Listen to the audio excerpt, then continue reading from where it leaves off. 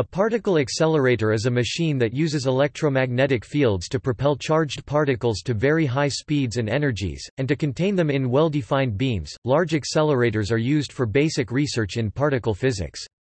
The most powerful accelerator currently is the Large Hadron Collider (LHC) near Geneva, Switzerland, built by the European collaboration CERN.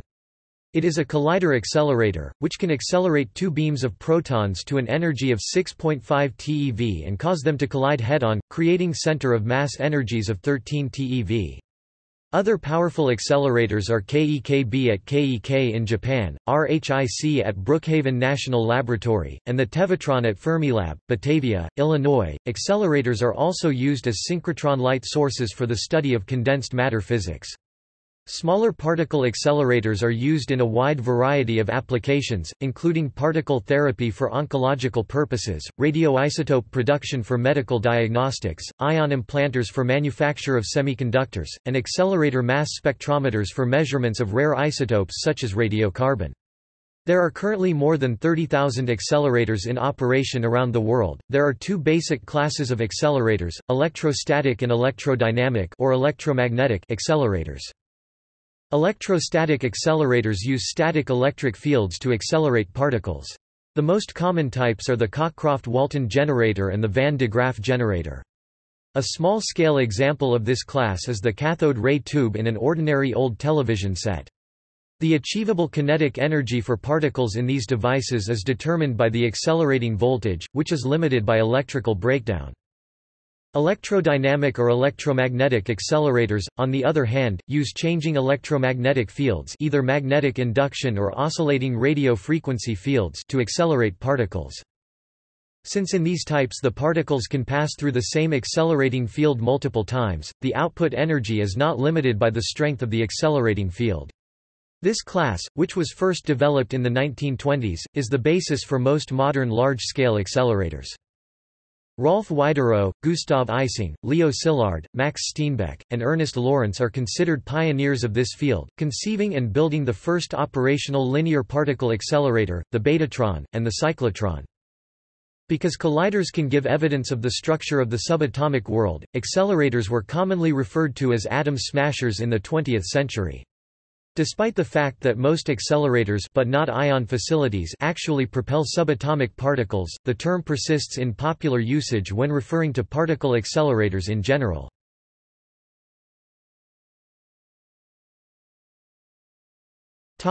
Uses.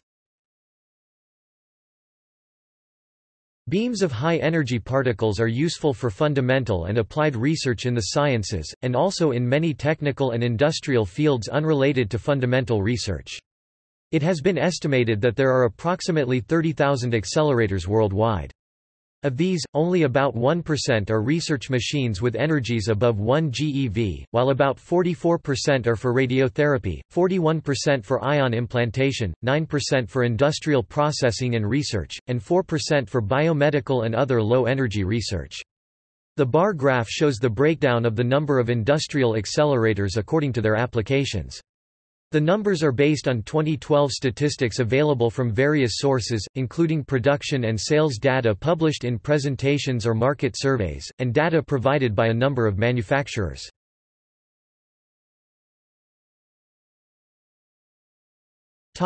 High-energy physics. For the most basic inquiries into the dynamics and structure of matter, space, and time, physicists seek the simplest kinds of interactions at the highest possible energies. These typically entail particle energies of many GeV, and the interactions of the simplest kinds of particles, leptons, e.g. electrons and positrons, and quarks for the matter, or photons and gluons for the field quanta. Since isolated quarks are experimentally unavailable due to color confinement, the simplest available experiments involve the interactions of, first, leptons with each other, and second, of leptons with nucleons, which are composed of quarks and gluons. To study the collisions of quarks with each other, scientists resort to collisions of nucleons, which at high energy may be usefully considered as essentially two-body interactions of the quarks and gluons of which they are composed. Thus elementary particle physicists tend to use machines creating beams of electrons, positrons, protons, and antiprotons, interacting with each other or with the simplest nuclei, e.g., hydrogen or deuterium, at the highest possible energies, generally hundreds of GeV or more. The largest and highest energy particle accelerator used for elementary particle physics is the Large Hadron Collider (LHC) at CERN, operating since 2009.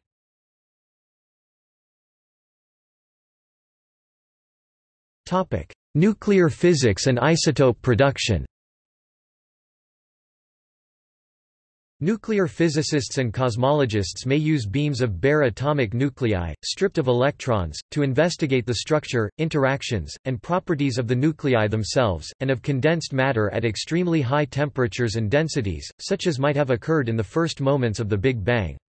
These investigations often involve collisions of heavy nuclei, of atoms like iron or gold, at energies of several GeV per nucleon.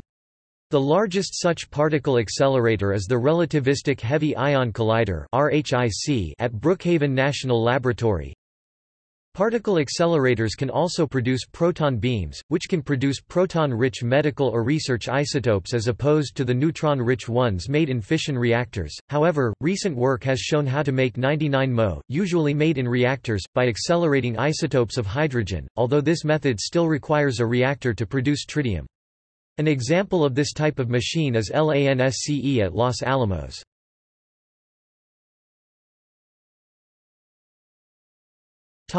Synchrotron radiation. Besides being of fundamental interest, electrons accelerated in the magnetic field causes the high-energy electrons to emit extremely bright and coherent beams of high-energy photons via synchrotron radiation in the continuous spectrum, which have numerous uses in the study of atomic structure, chemistry, condensed matter physics, biology, and technology. A large number of synchrotron light sources exist worldwide. Examples in the U.S. are SSRL and LCLS at SLAC National Accelerator Laboratory, APS at Argonne National Laboratory, ALS at Lawrence Berkeley National Laboratory, and NSLS at Brookhaven National Laboratory. The ESRF in Grenoble, France has been used to extract detailed three-dimensional images of insects trapped in amber. Thus there is a great demand for electron accelerators of moderate GeV energy and high intensity.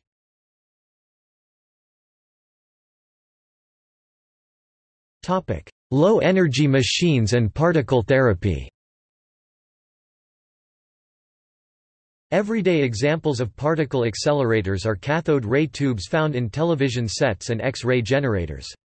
These low-energy accelerators use a single pair of electrodes with a DC voltage of a few thousand volts between them. In an X-ray generator, the target itself is one of the electrodes. A low-energy particle accelerator called an ion implanter is used in the manufacture of integrated circuits. At lower energies, beams of accelerated nuclei are also used in medicine as particle therapy, for the treatment of cancer. DC accelerator types capable of accelerating particles to speeds sufficient to cause nuclear reactions are Cockcroft-Walton generators or voltage multipliers, which convert AC to high-voltage DC, or Van de Graaff generators that use static electricity carried by belts.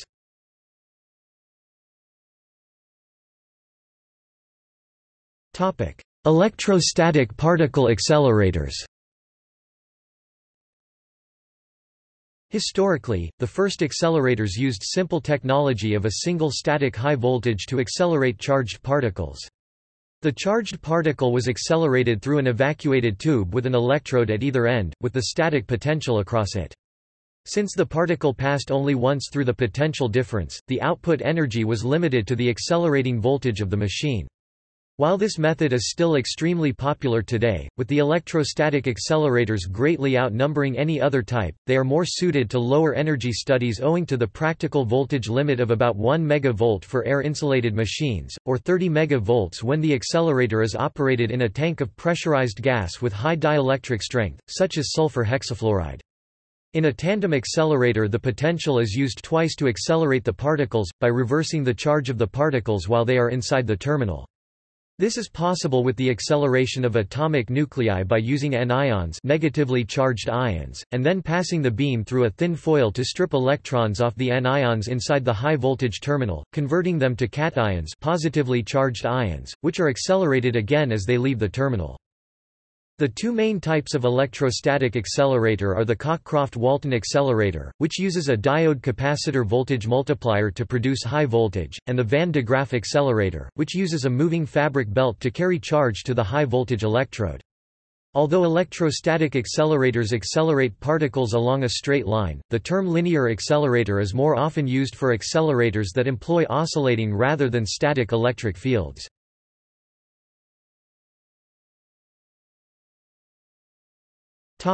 Electrodynamic, electromagnetic particle accelerators. Due to the high voltage ceiling imposed by electrical discharge, in order to accelerate particles to higher energies, techniques involving dynamic fields rather than static fields are used. Electrodynamic acceleration can arise from either of two mechanisms: non-resonant magnetic induction, or resonant circuits or cavities excited by oscillating RF fields. Electrodynamic accelerators can be linear, with particles accelerating in a straight line, or circular, using magnetic fields to bend particles in a roughly circular orbit.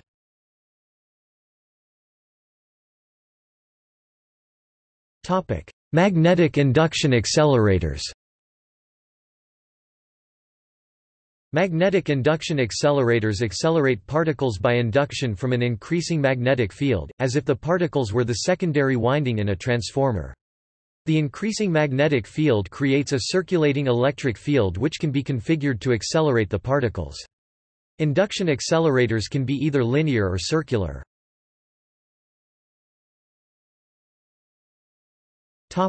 Linear induction accelerators. Linear induction accelerators utilize ferrite-loaded, non-resonant induction cavities. Each cavity can be thought of as two large washer-shaped disks connected by an outer cylindrical tube. Between the disks is a ferrite toroid. A voltage pulse applied between the two disks causes an increasing magnetic field which inductively couples power into the charged particle beam. The linear induction accelerator was invented by Christopoulos in the 1960s.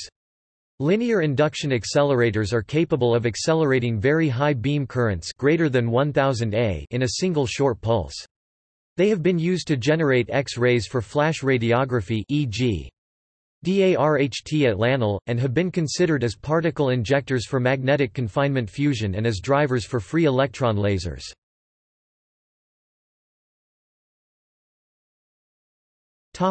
Betatrons.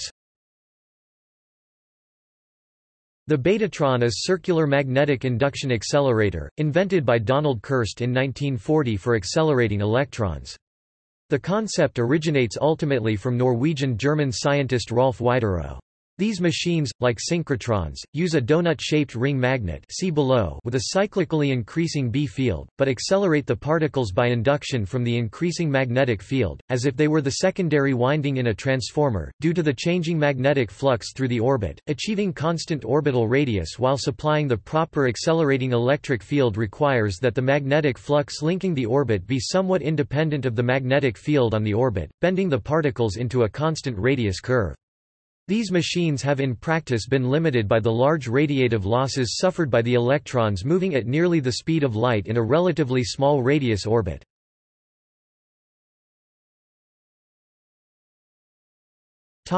Linear accelerators.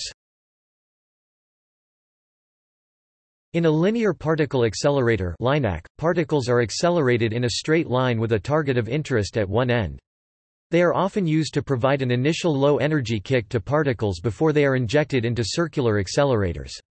The longest LINAC in the world is the Stanford Linear Accelerator, SLAC, which is 3 km (1.9 miles) long. SLAC is an electron-positron collider. Linear high-energy accelerators use a linear array of plates or drift tubes to which an alternating high-energy field is applied. As the particles approach a plate, they are accelerated towards it by an opposite polarity charge applied to the plate. As they pass through a hole in the plate, the polarity is switched so that the plate now repels them and they are now accelerated by it towards the next plate. Normally a stream of bunches of particles are accelerated, so a carefully controlled AC voltage is applied to each plate to continuously repeat this process for each bunch. As the particles approach the speed of light, the switching rate of the electric fields becomes so high that they operate at radio frequencies, and so microwave cavities are used in higher energy machines instead of simple plates. Linear accelerators are also widely used in medicine, for radiotherapy and radiosurgery. Medical-grade linacs accelerate electrons using a klystron and a complex bending magnet arrangement which produces a beam of 6 to 30 MeV energy. The electrons can be used directly or they can be collided with a target to produce a beam of X-rays. The reliability, flexibility and accuracy of the radiation beam produced has largely supplanted the older use of cobalt-60 therapy as a treatment tool.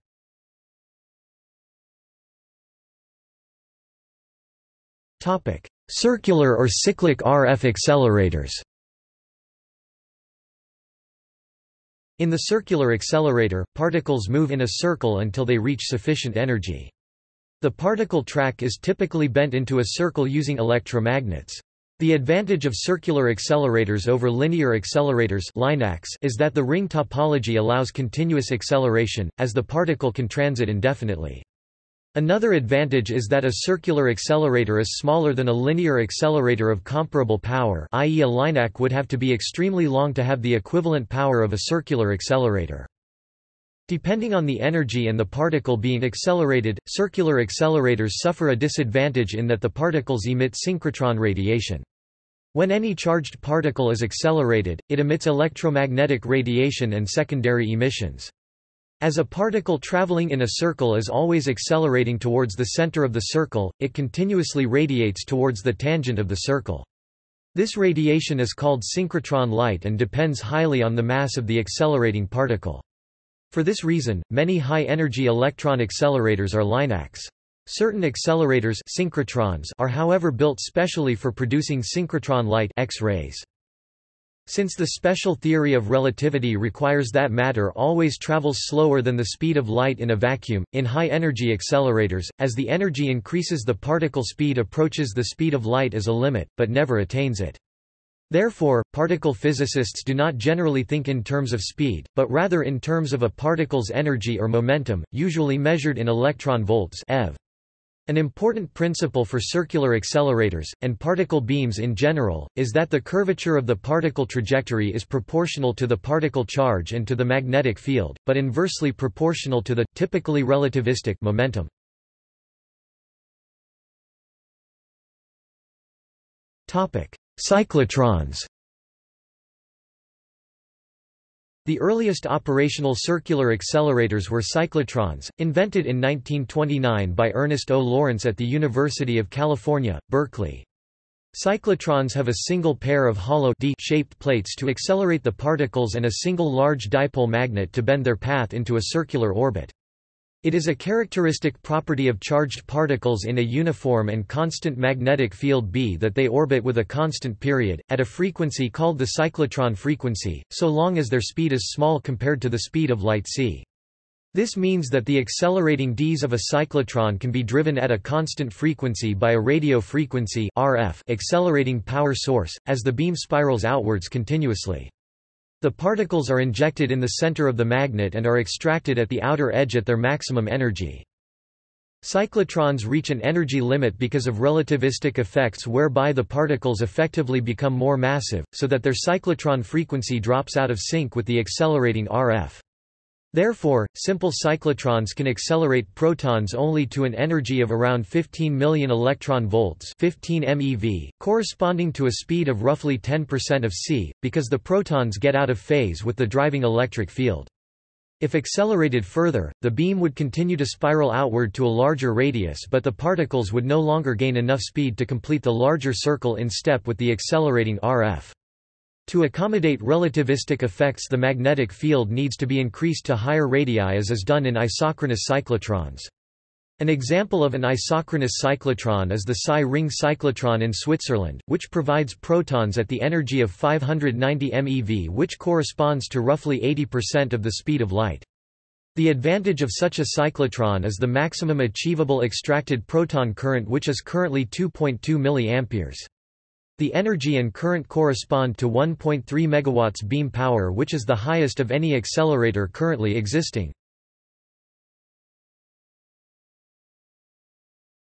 Synchrocyclotrons and isochronous cyclotrons. A classic cyclotron can be modified to increase its energy limit. The historically first approach was the synchrocyclotron, which accelerates the particles in bunches. It uses a constant magnetic field B B, but reduces the accelerating field's frequency so as to keep the particles in step as they spiral outward, matching their mass-dependent cyclotron resonance frequency.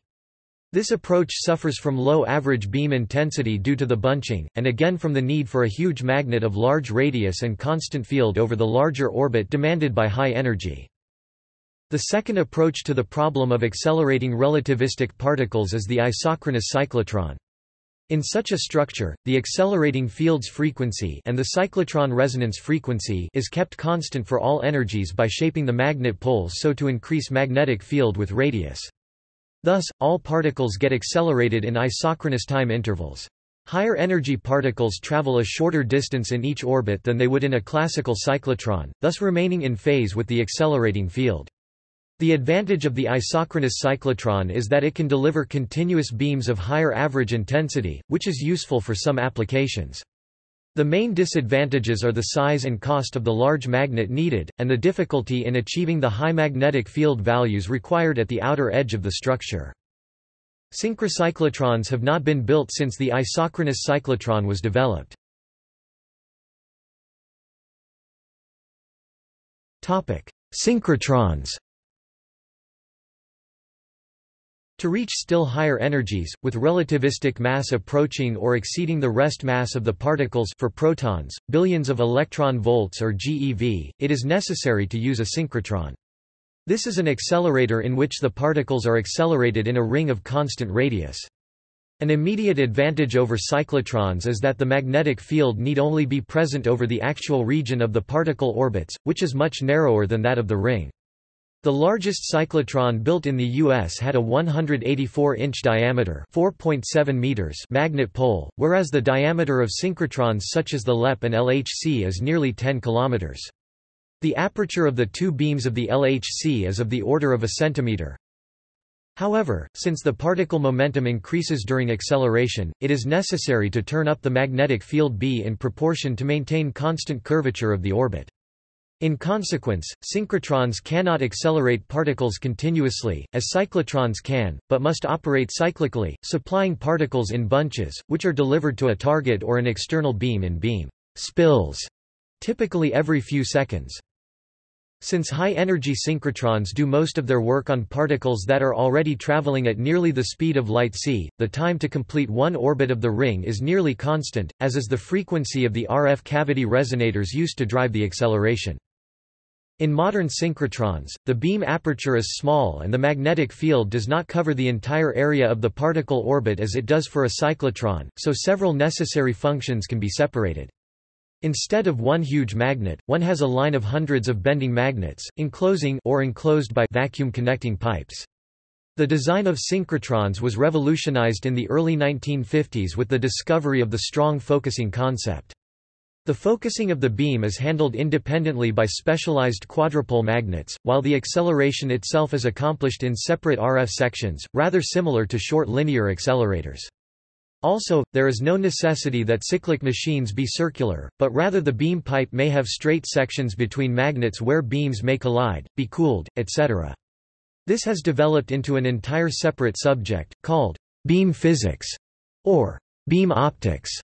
More complex modern synchrotrons such as the Tevatron, LEP, and LHC may deliver the particle bunches into storage rings of magnets with a constant magnetic field, where they can continue to orbit for long periods for experimentation or further acceleration.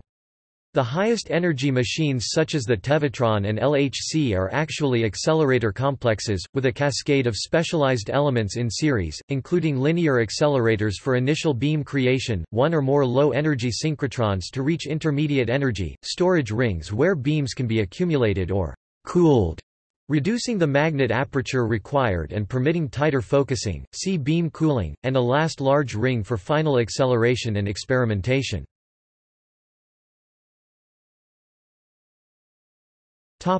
Electron synchrotrons.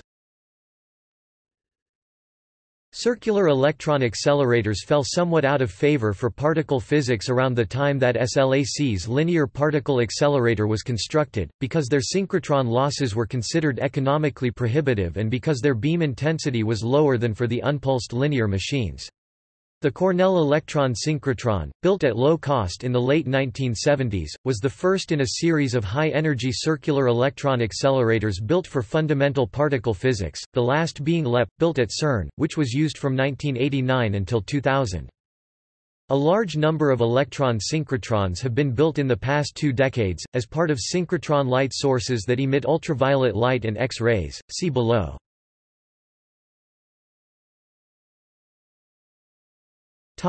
Storage rings. For some applications, it is useful to store beams of high-energy particles for some time with modern high-vacuum technology, up to many hours without further acceleration. This is especially true for colliding beam accelerators, in which 2 beams moving in opposite directions are made to collide with each other, with a large gain in effective collision energy. Because relatively few collisions occur at each pass through the intersection point of the 2 beams, it is customary to first accelerate the beams to the desired energy, and then store them in storage rings, which are essentially synchrotron rings of magnets, with no significant RF power for acceleration. Synchrotron radiation sources. Some circular accelerators have been built to deliberately generate radiation called synchrotron light as X-rays, also called synchrotron radiation, for example the Diamond Light Source, which has been built at the Rutherford Appleton Laboratory in England, or the Advanced Photon Source at Argonne National Laboratory in Illinois, USA. High-energy X-rays are useful for X-ray spectroscopy of proteins or X-ray absorption fine structure (XAFS), for example. Synchrotron radiation is more powerfully emitted by lighter particles, so these accelerators are invariably electron accelerators. Synchrotron radiation allows for better imaging as researched and developed at SLAC's SPEAR.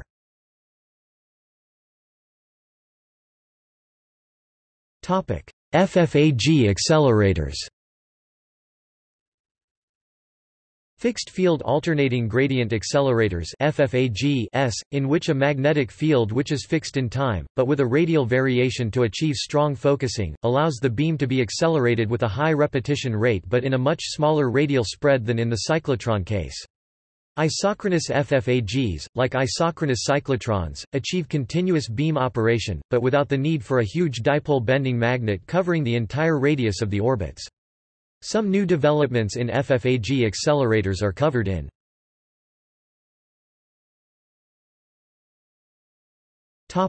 History. Ernest Lawrence's first cyclotron was a mere 4 inches (100 mm) in diameter. Later, in 1939, he built a machine with a 60-inch diameter pole face, and planned one with a 184-inch diameter in 1942, which was, however, taken over for World War II-related work connected with uranium isotope separation. After the war it continued in service for research and medicine over many years. The first large proton synchrotron was the Cosmotron at Brookhaven National Laboratory, which accelerated protons to about 3 GeV (1953–1968). The Bevatron at Berkeley, completed in 1954, was specifically designed to accelerate protons to sufficient energy to create antiprotons, and verify the particle-antiparticle symmetry of nature, then only theorized. The alternating gradient synchrotron (AGS) at Brookhaven 1960 was the first large synchrotron with alternating gradient, strong focusing magnets, which greatly reduced the required aperture of the beam, and correspondingly the size and cost of the bending magnets. The proton synchrotron, built at CERN 1959, was the first major European particle accelerator and generally similar to the AGS. The Stanford Linear Accelerator, SLAC, became operational in 1966, accelerating electrons to 30 GeV in a 3 km long waveguide, buried in a tunnel and powered by hundreds of large klystrons. It is still the largest linear accelerator in existence, and has been upgraded with the addition of storage rings and an electron-positron collider facility. It is also an X-ray and UV synchrotron photon source. The Fermilab Tevatron has a ring with a beam path of 4 miles (6.4 kilometers). It has received several upgrades, and has functioned as a proton-antiproton collider until it was shut down due to budget cuts on September 30, 2011. The largest circular accelerator ever built was the LEP synchrotron at CERN with a circumference 26.6 km, which was an electron-positron collider. It achieved an energy of 209 GeV before it was dismantled in 2000 so that the underground tunnel could be used for the Large Hadron Collider (LHC). The LHC is a proton collider, and currently the world's largest and highest energy accelerator, achieving 6.5 TeV energy per beam, 13 TeV in total. The aborted superconducting super collider (SSC) in Texas would have had a circumference of 87 kilometers. Construction was started in 1991, but abandoned in 1993. Very large circular accelerators are invariably built in underground tunnels a few meters wide to minimize the disruption and cost of building such a structure on the surface, and to provide shielding against intense secondary radiations that occur, which are extremely penetrating at high energies. Current accelerators such as the spallation neutron source, incorporate superconducting cryomodules. The relativistic heavy ion collider, and Large Hadron Collider also make use of superconducting magnets and RF cavity resonators to accelerate particles.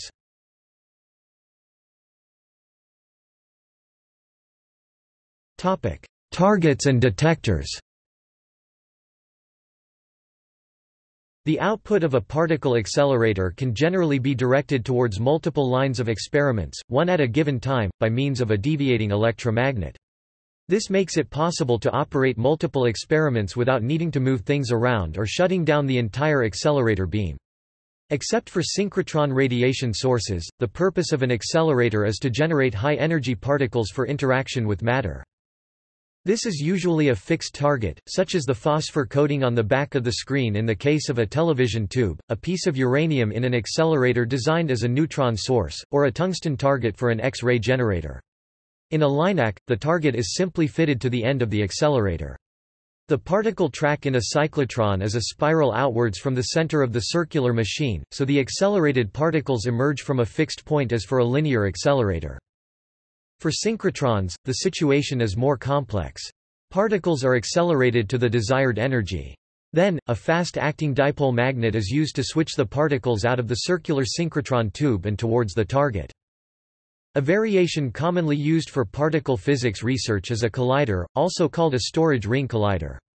Two circular synchrotrons are built in close proximity, usually on top of each other and using the same magnets, which are then of more complicated design to accommodate both beam tubes. Bunches of particles travel in opposite directions around the two accelerators and collide at intersections between them. This can increase the energy enormously, whereas in a fixed target experiment the energy available to produce new particles is proportional to the square root of the beam energy. In a collider the available energy is linear.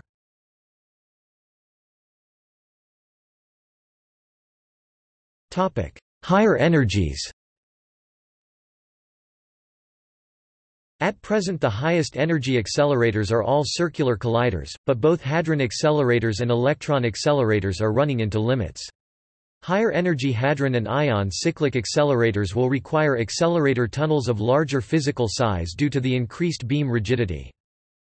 For cyclic electron accelerators, a limit on practical bend radius is placed by synchrotron radiation losses, and the next generation will probably be linear accelerators 10 times the current length. An example of such a next-generation electron accelerator is the proposed 40 km long International Linear Collider. It is believed that plasma Wakefield acceleration in the form of electron beam afterburners and standalone laser pulsars might be able to provide dramatic increases in efficiency over RF accelerators within 2 to 3 decades. In plasma Wakefield accelerators, the beam cavity is filled with a plasma rather than vacuum. A short pulse of electrons or laser light either constitutes or immediately precedes the particles that are being accelerated.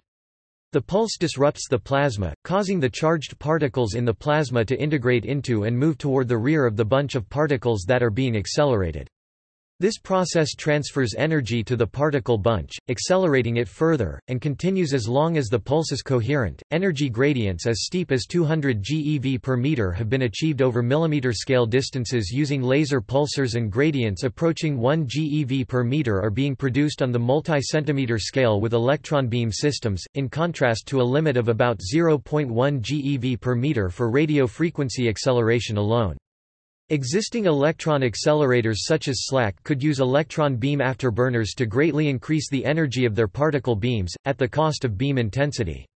Electron systems in general can provide tightly collimated, reliable beams. Laser systems may offer more power and compactness. Thus, plasma Wakefield accelerators could be used, if technical issues can be resolved, to both increase the maximum energy of the largest accelerators and to bring high energies into university laboratories and medical centers. Higher than 0.25 GeV per meter gradients have been achieved by a dielectric laser accelerator, which may present another viable approach to building compact high-energy accelerators. Using femtosecond duration laser pulses, an electron accelerating gradient 0.69 GeV per meter was recorded for dielectric laser accelerators. Higher gradients of the order of 1 to 6 GeV per meter are anticipated after further optimizations.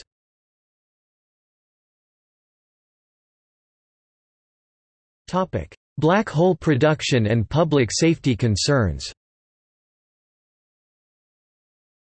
In the future, the possibility of black hole production at the highest energy accelerators may arise if certain predictions of superstring theory are accurate. This and other possibilities have led to public safety concerns that have been widely reported in connection with the LHC, which began operation in 2008. The various possible dangerous scenarios have been assessed as presenting no conceivable danger in the latest risk assessment produced by the LHC Safety Assessment Group. If black holes are produced, it is theoretically predicted that such small black holes should evaporate extremely quickly via Bekenstein-Hawking radiation, but which is as yet experimentally unconfirmed. If colliders can produce black holes, cosmic rays, and particularly ultra-high energy cosmic rays, UHECRs must have been producing them for eons, but they have yet to harm anybody. It has been argued that to conserve energy and momentum, any black holes created in a collision between an UHECR and local matter would necessarily be produced moving at relativistic speed with respect to the Earth, and should escape into space, as their accretion and growth rate should be very slow, while black holes produced in colliders with components of equal mass would have some chance of having a velocity less than Earth escape velocity, 11.2 km per sec, and would be liable to capture and subsequent growth. Yet even on such scenarios, the collisions of UHECRs with white dwarfs and neutron stars would lead to their rapid destruction, but these bodies are observed to be common astronomical objects. Thus, if stable micro-black holes should be produced, they must grow far too slowly to cause any noticeable macroscopic effects within the natural lifetime of the Solar System.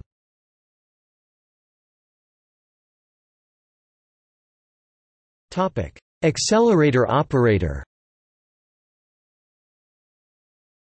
An accelerator operator controls the operation of a particle accelerator used in research experiments, reviews an experiment schedule to determine experiment parameters specified by an experimenter physicist, adjust particle beam parameters such as aspect ratio, current intensity, and position on target, communicates with and assists accelerator maintenance personnel to ensure readiness of support systems, such as vacuum, magnet power supplies and controls, low conductivity water (LCW) cooling, and radio frequency power supplies and controls.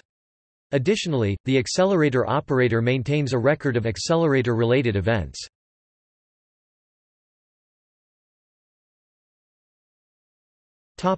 See also: